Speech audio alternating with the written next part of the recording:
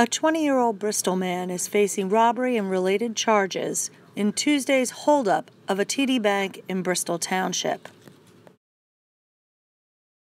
Trevor Bergey was arrested early Wednesday morning at Lower Bucks Hospital, where he had sought treatment for symptoms of heroin withdrawal, police said. 9 p.m., police dispatcher received a phone call from a woman who said that it was her son that did the robbery.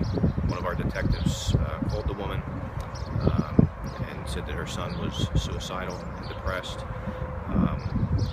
They didn't know where he was. At about 1 in the morning, he turned himself into Lower Bucks Hospital because he was feeling dope sick.